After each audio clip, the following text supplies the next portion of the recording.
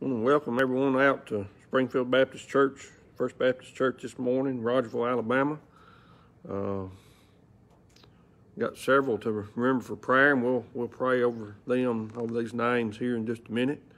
But I want to let everybody know that we are having breakfast next Saturday morning, starting at 8 o'clock, and then we'll be working on cleaning the parsonage up after that. And we hope you can join us for that. At this time, let's bow our heads for a word of prayer, and we'll get started with our sermon this morning. Most kind and gracious Heavenly Father, Lord, I thank you, Lord, for your many blessings. Thank you for the opportunity we have to meet together in your house. And Lord, thank you for each one that's made their way out this morning, and those that are joining us online. Lord, we lift up this morning the following names. Jimmy Ellis, Lord, you know everything that he and Miss Glendora are facing. And Lord, I just ask you to be with those doctors and nurses as they tend to him. And also Miss Glendora, she is waiting to get her leg. We just ask you to be with them. Ask you to be with Mom and Daddy, Lord, Mom and her arm, and Daddy is in his test this week. Ask you to be with this Beaver's baby, Lord, and Haley and Parker, this baby's parents. And Lord, you know the situation there. And Lord, I ask you to be with these expecting mothers and their families, Jonna Campbell and Savannah Butler. And Lord, as the days approach for these babies to be born, we just ask you to bless these families as they welcome these babies into their homes. And Lord, I ask you to be with Jessica Thigpen, Lord, that you just heal her body. And Lord, always be with our country, our leaders, those that make decisions each and every day that affect our lives that particular day and for months, days, weeks, years to come. And Lord, I pray that each one of us in this country, this great country, the United States, would turn to you, seek your face before making any decisions, big, small, medium, whatever decisions we have to make. And Lord, I ask you to bless our church, those that comes in and out these doors and visits with us online. And Lord, just be with us today as we look to your word. If there be one that's lost and undone without you, I ask you to save them before it's everlasting too late. We thank you for all these things in Jesus' name. Amen. I want you to look with me this morning to the book of Hosea, chapter number 4. Last week, I told you to find the book of Daniel and turn 2 books over. And this morning, you can find the book of Daniel. You can turn 1 book over toward the New Testament, and there you'll find the book of Hosea. And we're going to be looking at Hosea chapter 4 and verse number 6.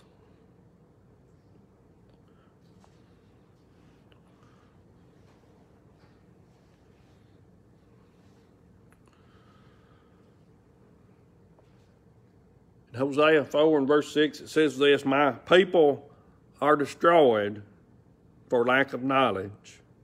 Because thou hast rejected knowledge, I will also reject thee, that thou shalt be no priest to me, seeing thou hast forgotten the law of thy God, I will also forget thy children." I want to give you a little bit of background about this. Let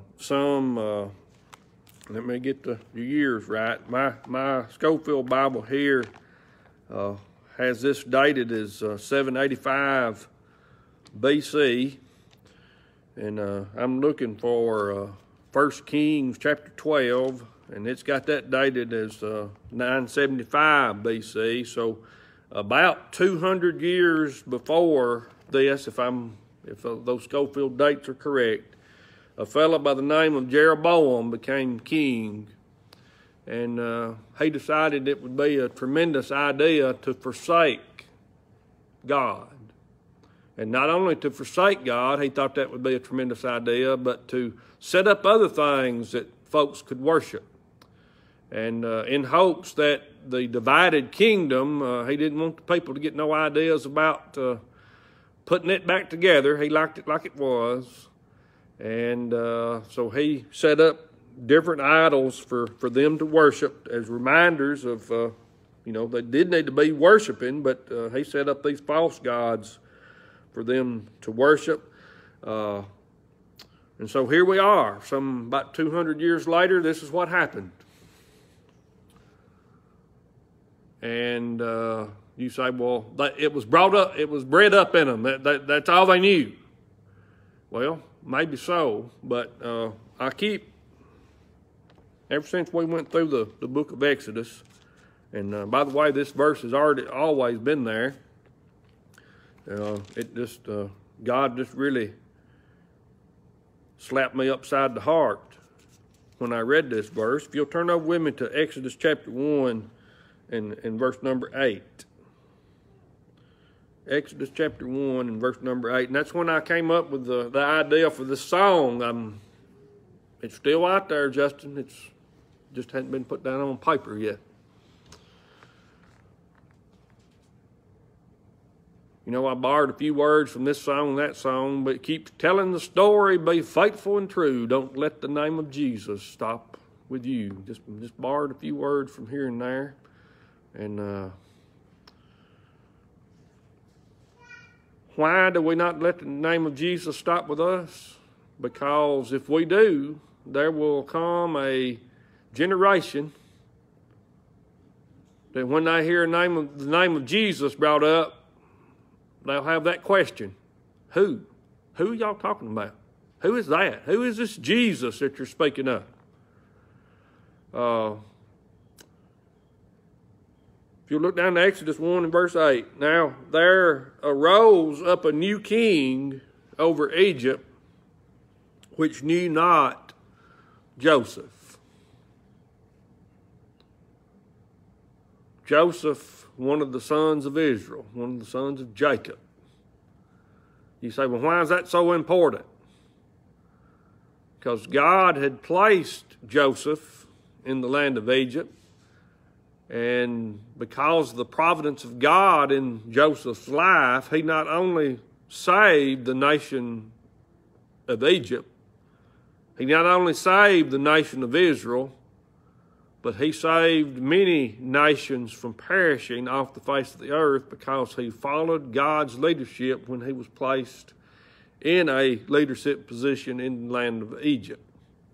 God gave him the ability to interpret dreams. And because of him, because of God using him, placing him in that position, many, many lives were spared. But time went on, and they quit talking. I believe they quit talking about Joseph and what he'd done. They quit talking about Joseph and how God had used him, how God had blessed him. You see, the nation of Israel were slaves in the land of Egypt for 400 years. And now we arrived at this point where here's a guy in charge, or are they fixing to be in slaves for 400 years? And here comes the Pharaoh up, the king up, that did not know who Joseph was. Doubtless had never heard of him. And that's when the enslavement started, and they were going to be slaves for some 400 years because he forgot. They forgot to keep telling the story of how God blessed Joseph and how God had blessed them. What are you and I to do? Did you know that there are folks that it would be all right if the doors here were closed? And I just ain't saying they picking on Springfield First Baptist Church. All the Baptist churches, it'd be all right if they closed. And you say, well, what they got wrong with Baptist? Well, let's branch out a little bit. All the Presbyterian churches, Cumberland Presbyterian churches, Church of Christ, Methodist, Congregational Methodist, United Methodist. And we could go on and on and on. It'd be all right if all doors were closed for some folks. And this group of people here, they decided one day that it would be all right not to know anything about God. One group of folks, I think I've talked about them before, Jameson, Fawcett, and Brown, the commentary, critical, and explanatory on the whole Bible, says this, that their ignorance, their lack of knowledge, their not knowing about God and His ways, it was willful.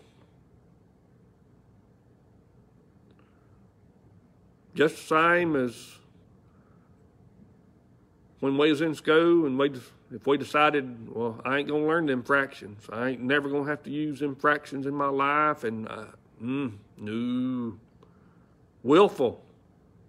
You can't teach me because I ain't willing to learn. But I want you to look back to Hosea 4 and verse 6. It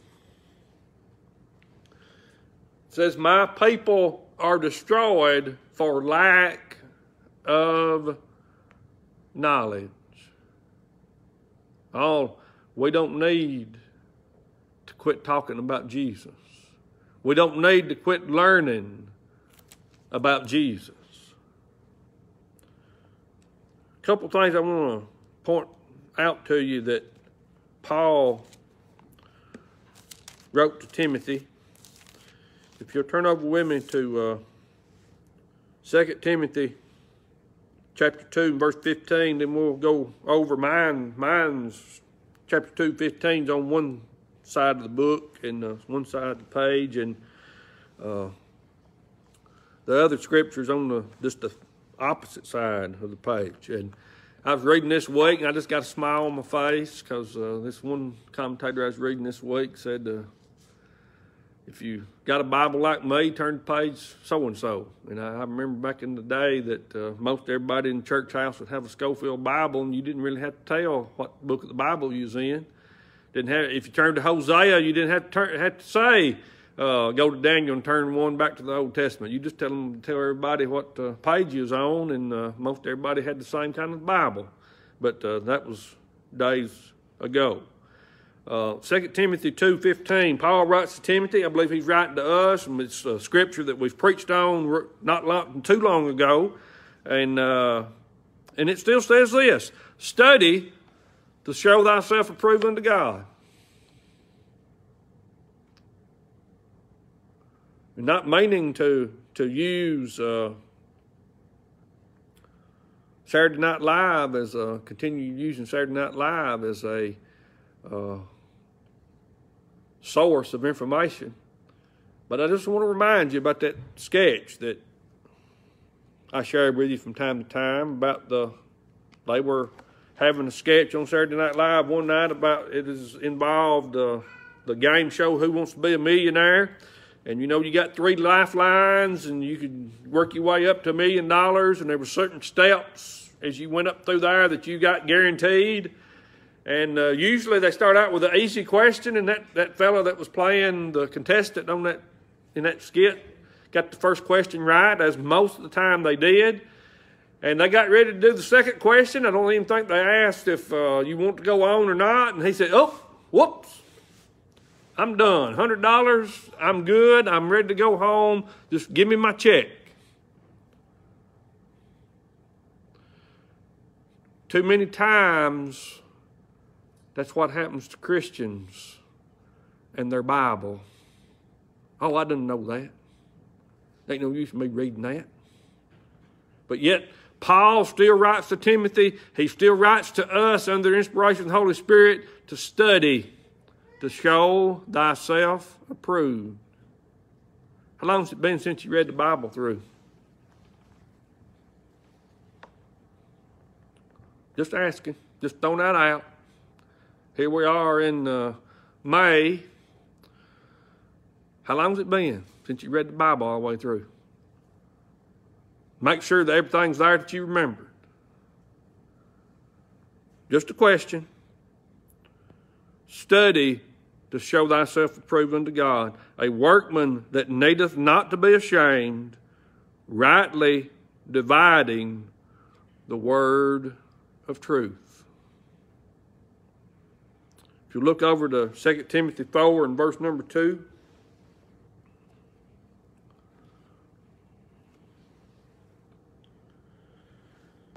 he led in verse 1, number 1, saying, I charge thee. And then he says, this is what needs to happen. This is what needs to transpire. Timothy, preach the word.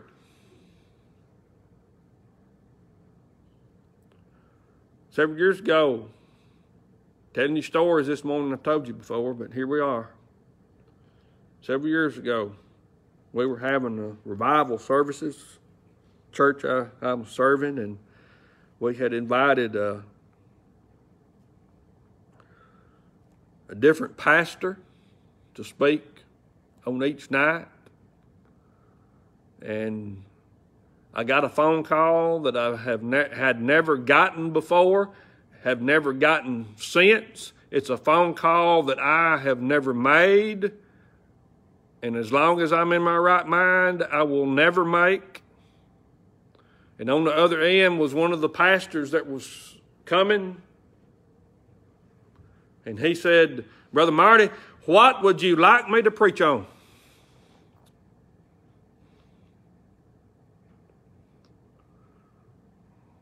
You ever been in one of them situations where people ask you something, people say something to you, and you just at a loss of words? That was me. I could not believe that I was being called and asked that question. Could not believe that I was being asked that. Now,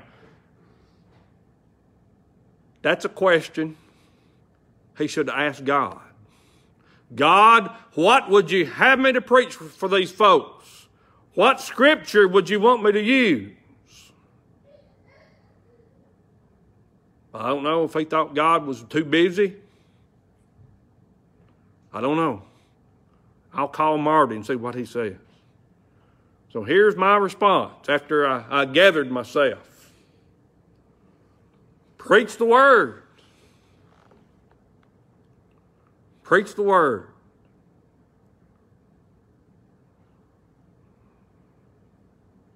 Paul says to Timothy, preach the word.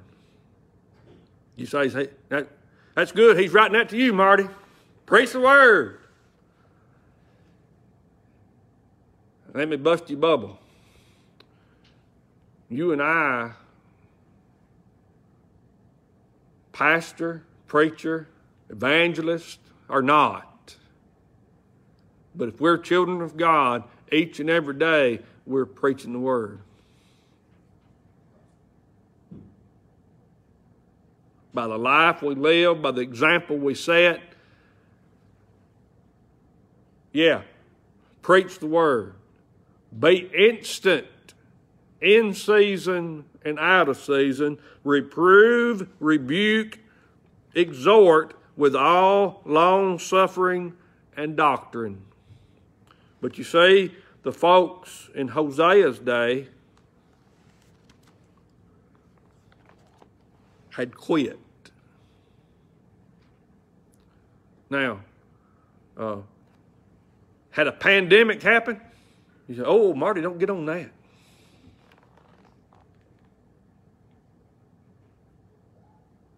I'm just asking, had a pandemic happened? Is that why they quit? Just asking. That's just a little extra on the side.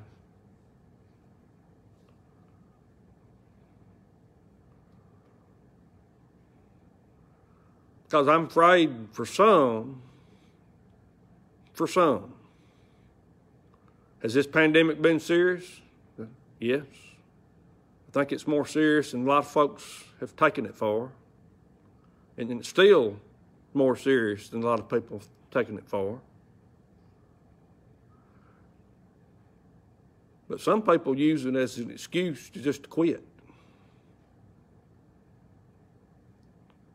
Oh, hey, man, I've got me another excuse in my pocket now.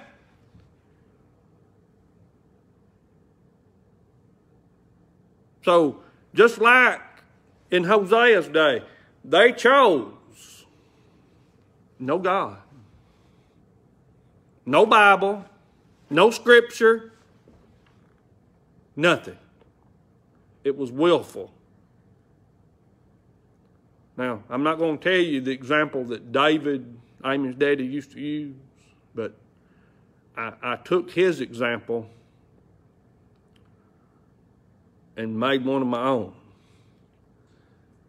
It's not bad to be ignorant, because we was born that way. It's terrible to stay that way. Now, he used to use another example, and if you want to ask me on the way out this morning, what example did he used to use, I'll let you know. But that's my own. It's not bad to be ignorant, but it's bad to stay that way. And these particular folks here had decided ignorance is bliss. I'm staying that way. Anything about God? No, not for me. I've got enough. Like the skit on Saturday Night Live. That's enough. I don't need any more.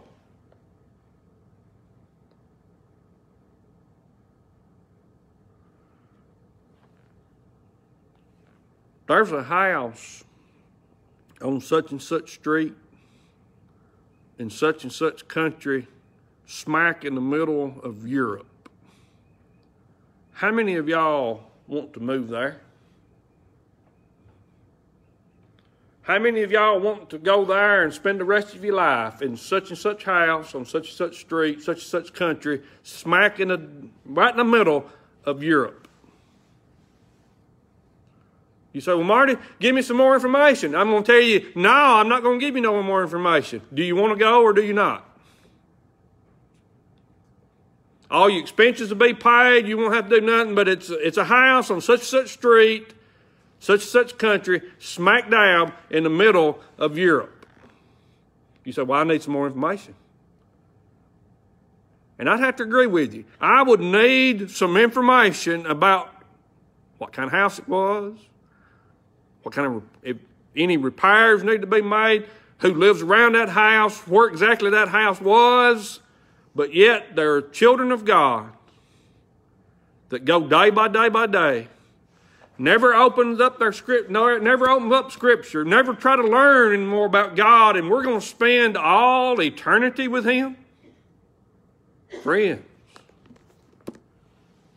we've got to get serious about knowing more about our Heavenly Father. He's given us His Word to study. He's given us His Word to proclaim. And then, as in Hosea's day, he says this, my people are destroyed for lack of knowledge, because thou hast rejected knowledge. I was reading this week about this preacher that grew up with a daddy in his house. And this is an illustration that he gave during one of his sermons.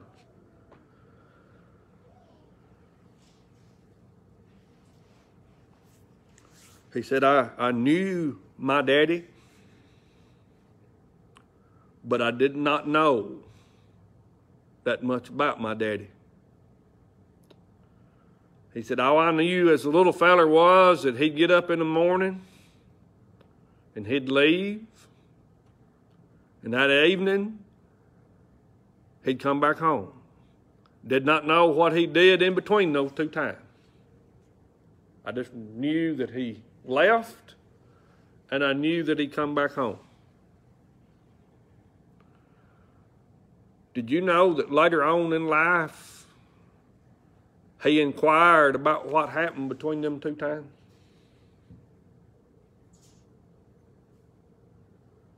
And you say, well, of course he did. He wanted to know more about his daddy. Exactly. Exactly. His daddy just happened to sell Buicks for a living. But he hadn't, up to a certain point in life, to when he inquired, Daddy, what you do? What do you do when you leave home? Where do you go? What do you do during the day? He never knew until he asked.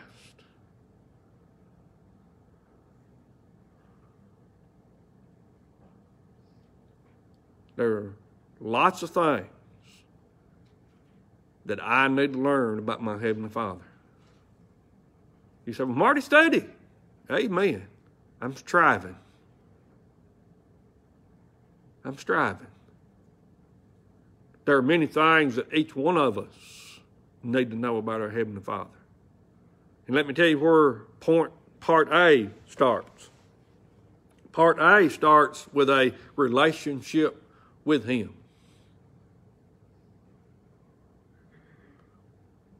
Those of you that are parents, let me paint you this picture. Your child's got a test coming up. When do you tell them to study?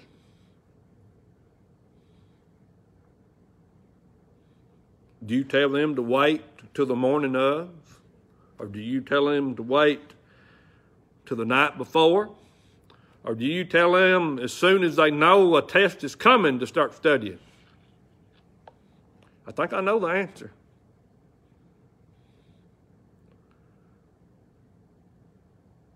Did y'all know that Jesus is coming? Did y'all know that the book of Hebrews chapter 9 tells us this, that it is appointed unto man once to die, and after that the judgment? Now, some of y'all have heard this story, and some of you hadn't. And I asked, Jimmy was here a month or so ago, and he had some tests coming up. And I was joking around with him. I said, Jimmy, you ain't gonna be like that girl I knew one time. That are you studying for these tests? And he just looked. You know how Jimmy got them look. He just looked at me. But I knew a girl one time that her mother asked her if she was gonna play basketball, and she said, "No, Mama. I'm not gonna play basketball because they have to take them drug tests, and I don't know anything about drugs. I'm going to have to study up for them, Mama." 3 years later, I reckon she'd studied up enough, she played basketball. And so whenever they came out to school, Lexington, to give the drug test for the athletes, I'd go down there and tell them, I said, whatever y'all do, don't mark E on any question. And if they ask you what lysergic acid diethylamide is, that's LSD.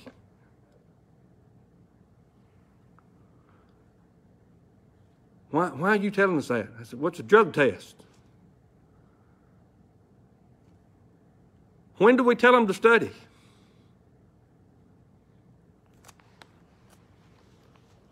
When are we going to get ready for the judgment?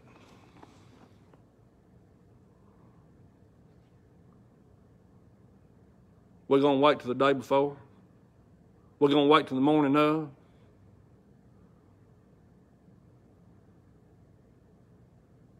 Or we're going to study right now?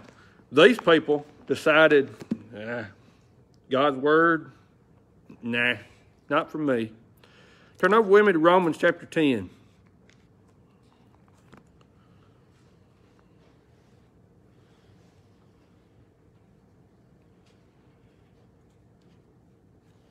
And this kind of a picture of what Jeroboam did here in Romans 10, verse 3.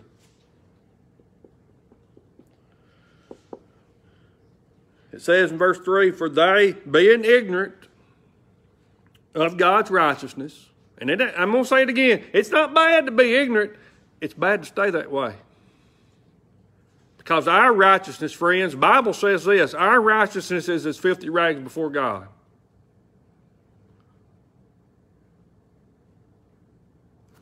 So, being ignorant about God's righteousness, they went about to establish their own righteousness.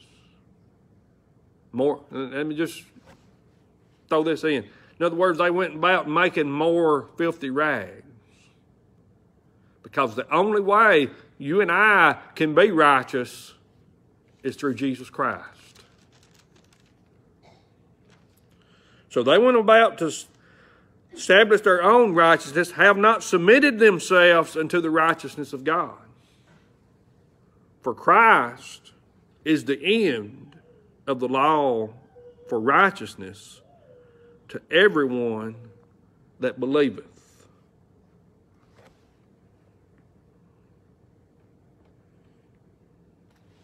J. Vernon McGee says the background of their problem here in Hosea chapter 4 was a lack of knowledge of God and His Word.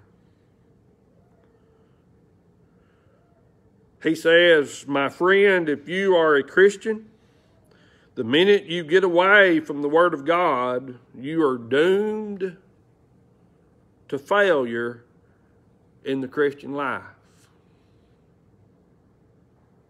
Tests are coming up.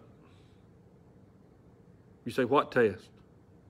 It's appointed unto man once to die, and after that the judgment. Where are you going to spend eternity? It's going to be in one of two places. You're going to be either with God, or you're going to be in the lake of fire that burneth forever and ever. God spoke to you. God said it's time to be saved. The Bible says today is the day of salvation. J. Vernon McGee says the Bible makes it crystal clear that we do not live the Christian life by this gimmick, that method over there, but by a personal knowledge of the Word of God. It's not what so-and-so knows. It's not what the preacher knows. It's not what the evangelist knows.